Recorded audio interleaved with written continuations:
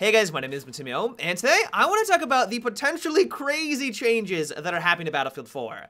Right now on the CTE, DICE is currently in the process of testing a wide array of new adjustments to mainly vehicle combat and air combat. The biggest one that people are talking about right now is that the Stinger missile now does approximately 55 damage per rocket against enemy aircrafts. If our math is right, which is pretty easy, that means that it only takes 2 Stinger missiles to land against an enemy vehicle for you to secure that kill. That is a huge upgrade from what we have right now. To DICE's credit, they have nerfed other aspects of the Stinger. It's going to take you slightly longer to lock onto an enemy vehicle, and it's also not going to travel as fast to the aircraft. So this way, if you have flares, you'll be able to react and activate them so it doesn't slam right into your hull. But even still, if you are working with a teammate, getting 2 Stinger missiles to land into an enemy aircraft is not hard. Like, that's not a difficult task at all, and it's gonna be very interesting to see how this is gonna change the way that vehicle combat works.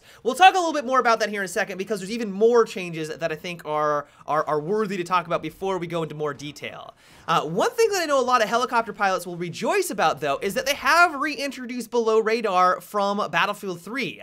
Below radar was a really cool mechanic back in the day. Basically, the way it worked is that if you were flying about 25 meters or below in a helicopter, so you were really hugging the ground there, other missiles, lock-on missiles, couldn't lock onto you. This was a really great way for you to escape the spam of lock-on missiles. It was a really cool dynamic. The thing is, though, is that if you did take advantage of below radar, it left you vulnerable to everyone down on the ground. If a tank was driving on by, easy pickings for them. If there was an RPG in the wing, someone was playing as the engineer, and you were flying low, you were a much easier target. And so it was this really cool trade-off system, strengths and weaknesses. Who would have thought? If you wanted to avoid getting locked on, then you were vulnerable to everything who was using more of the dumbfire. If you didn't want to get shot out of the sky with the dumbfire rockets, then you were going to be vulnerable to people who were using the lock-on missiles. It was a very cool mechanic. Now, some of you might be thinking, oh, hey, this is the counter to the upgrade of the Stinger missile. Yeah, it sucks that the Stinger got the buff, being able to take you out with just 2 rockets, but if you're able to counter that by going below radar, this seems like a fair trade-off.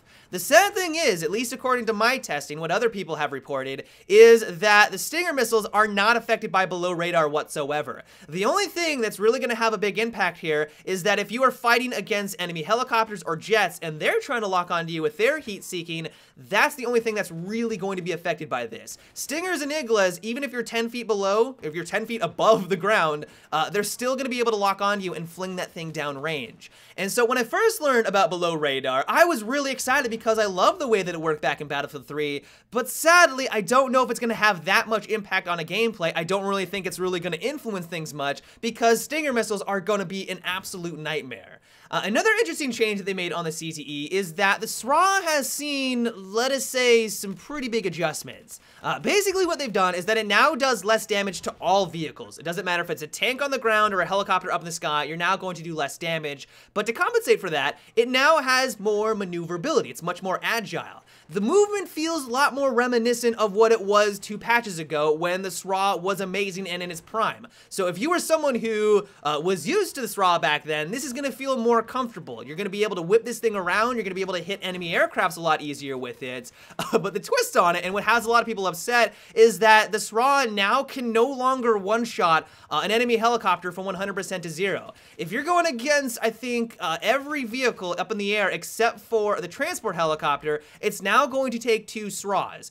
The transport helicopter now takes 3. I know that's absurd, I know it's ridiculous, but I think the transport helicopter now takes 3 SRAWs to drop it from 100% to 0. And so I don't know how I feel about this, because on the one hand, it's great that it's more maneuverable. This will allow you to potentially just hit more aircrafts. This will allow you to be able to take them down. But if the trade-off is that it doesn't blow them up, even though it requires still a fair amount of skill. I don't care what anyone says. Hitting a helicopter, even 2 patches ago, when the SRAW was in its prime, was not easy. Hitting a scout helicopter pilot that knew what they were doing was nigh on impossible. You needed to be on your game, and they needed to make a mistake if you actually wanted to take them out with the SRAW. And so, while it's nice that you're now going to be able to hit them more frequently, the trade-off that you don't get that one-shot fireball is a little upsetting for some people. And so I kind of want to get your guys' take on this. And really at the very end, I'm going to ask you, what do you guys think about all these changes? Because there's so much to wrap your head around. Because on the one hand, it's nice that you're going to be able to hit helicopters more frequently. But on the other, this just seems like it's going to allow the helicopter pilot to get the hell out of there. I cannot tell you how many times I've hit a transport helicopter in normal Battlefield 4 right now, because it does take 2 SRAWs to drop them.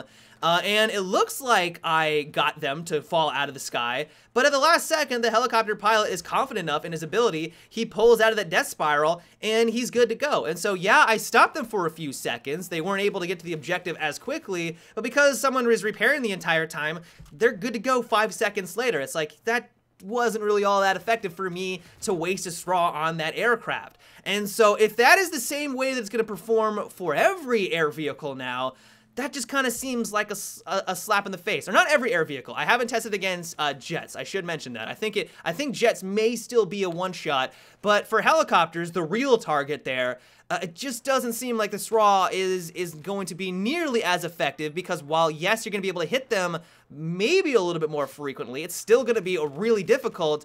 I don't know if that's going to be enough to justify the reduced damage.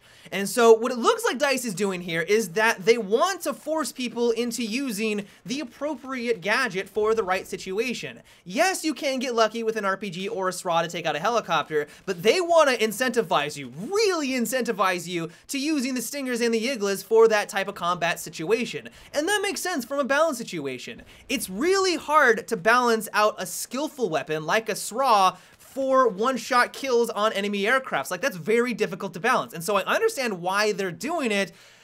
I just don't know how I feel about it, you know, because at the end of the day, the game needs to be fun, and 55 damage on enemy aircrafts seems like overkill for the Stinger missile. The scenario that I see is that if 2 people are working in tandem, I should mention, this is nice, is that aircrafts, the cooldown on their countermeasure has been reduced, and so you're going to be able to pop those more frequently, you're going to be able to pop your flares more often, but even still, as soon as that flare is popped, the Stinger missile, if 2 people have you in lockdown, they're gonna take you out in like 5 seconds. Like, there's nothing that you can do about it. You pop your flares, if you're out in the open for any longer than that, 2 more Stinger missiles are gonna fly directly into your helicopter, and you're gonna turn into a fireball. Like, that just seems too good. Maybe you guys will disagree with me. Maybe you guys think this is exactly where Battlefield should be heading, because it clearly defines the role of what you should be using in certain combat situations. And I understand that. Like, I like that DICE is trying to balance it out and clearly define the roles of the different rockets, but I just don't know if this is pushing things too far or not. And so I'd like to get your guys' take on this, because there's a lot of room for discussion. There's a lot to talk about here. And so, do you like that the SRAW has been changed? The Stingers have been buffed? Do you think that's a good thing for Battlefield? Do you think it's a bad thing? Let me know down below. And don't just leave a sentence. Like, give me your complete thoughts. Give me the reasons why you think it's bad, why it's a good thing, and go into detail down below. Like, I am really curious to know what you guys think about this. But yeah, guys, that's about it for today's little update. I hope you enjoyed. I didn't cover everything that has been adjusted on the CTE, because that would have been like a 30 to 40 minute video. Like I said, there is a lot that has been changed right now. But I hope you guys enjoyed this little update. I thought this is one of the biggest and most severe changes that are happening, so I thought that would be fun to have a little discussion on that. But until tomorrow, have a good one and take it easy.